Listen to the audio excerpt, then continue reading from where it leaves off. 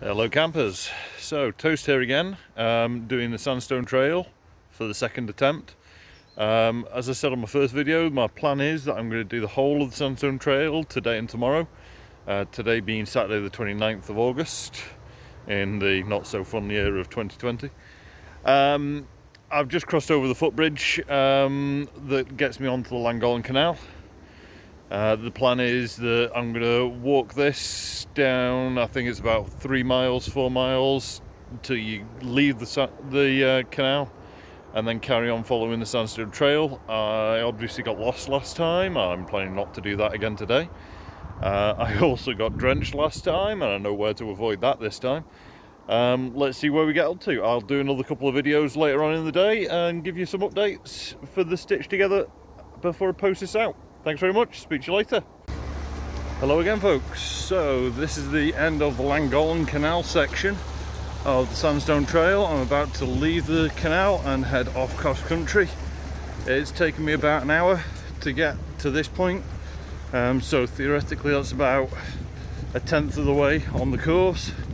About another hour and I should get to where I got lost last time, so let's see where I get to. Wish me luck. Hey guys, as you can see behind me, I'm just coming through Chad's farm. For my calculations, this is about a quarter of the way to my planned overnight stop. I'm actually getting through this a lot quicker than I thought. I think that might be because I already know this part of the route.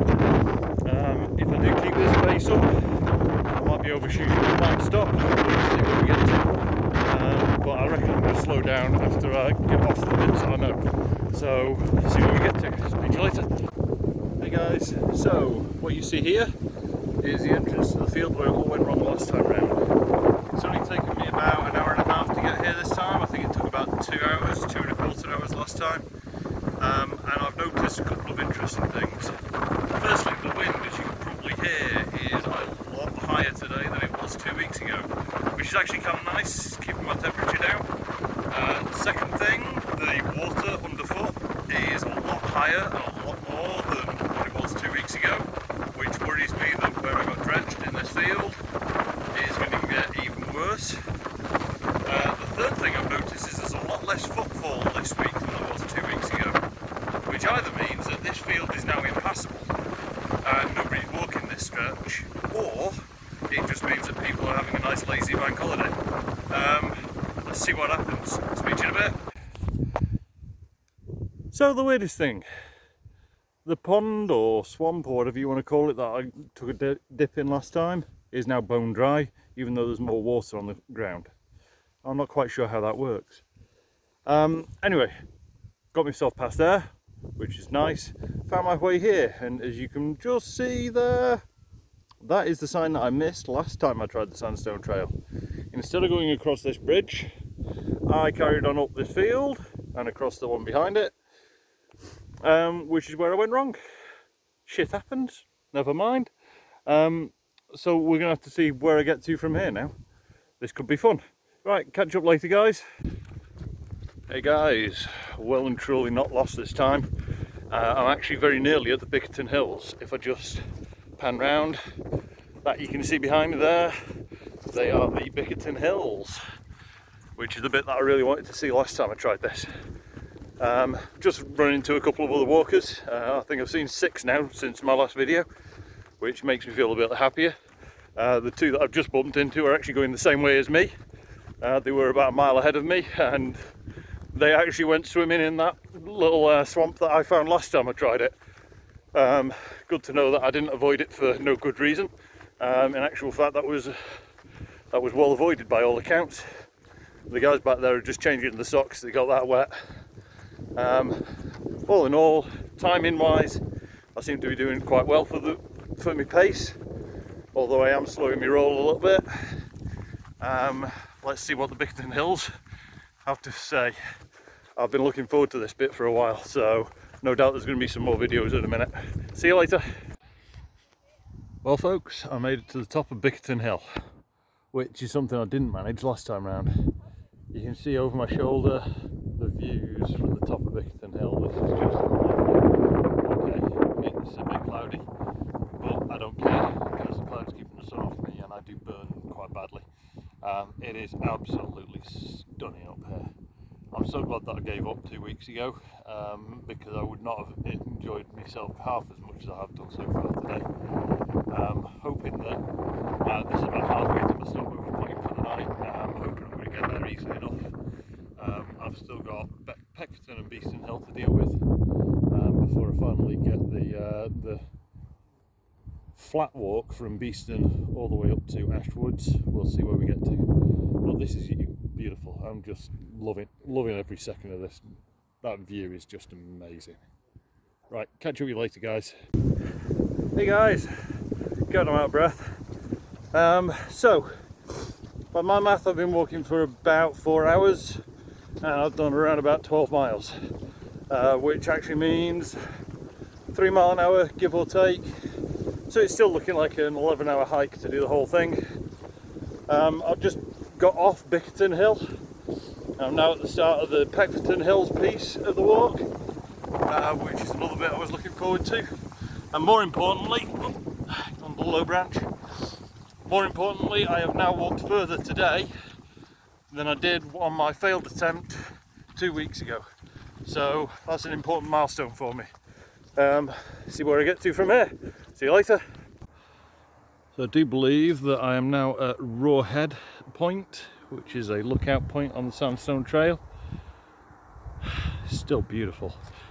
That over there that you can see, the other hill, is Bickerton Hill that I've just come over. I'm now actually on Peckforton Hill. I'm sweating buckets, but I'm still having fun. Alright, further updates later. Getting a bit fed up with sandstone steps.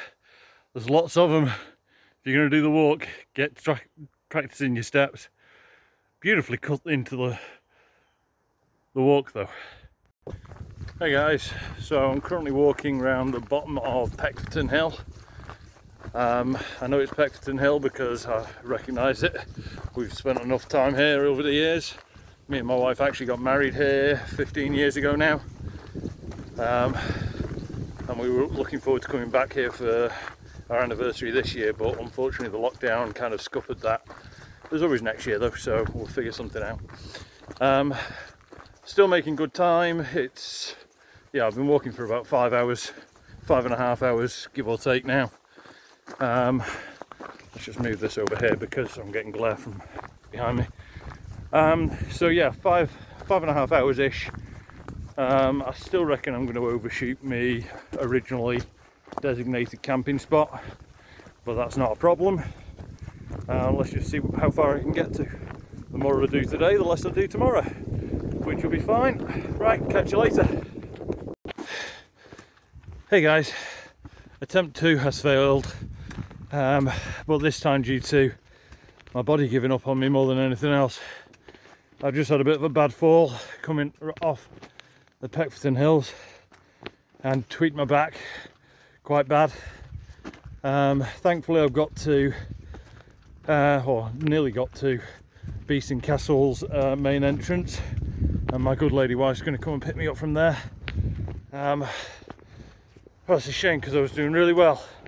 One misplaced foot and you're over, which is exactly what's happened.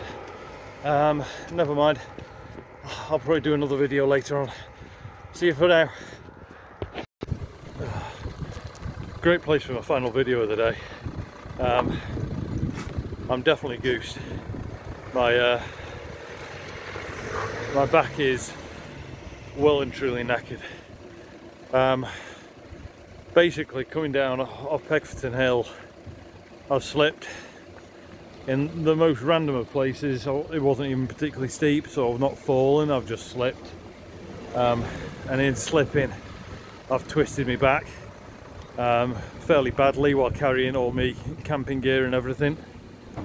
I've hobbled my way thanks to my walking stick to Beeston Castle, which is what's right behind me. Well, this is the entrance gate to Beeston Castle, and I'm going to stay here until my wife can come and pick me up.